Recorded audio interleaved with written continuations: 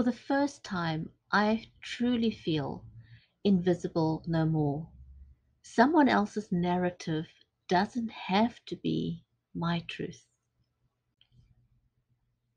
I may not have been the perfect daughter, but I finally got to hear my dad say that he loved me before he died.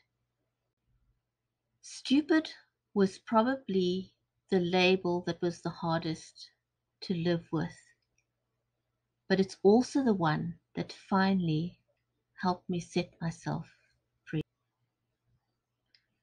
The final memories of my dad will be with me forever. All the proceeds of Invisible No More, Invincible Forevermore will benefit Dress for Success. We're not only writing our stories about invincibility, but we're empowering other women to move into the space too by putting our money where our mouth is.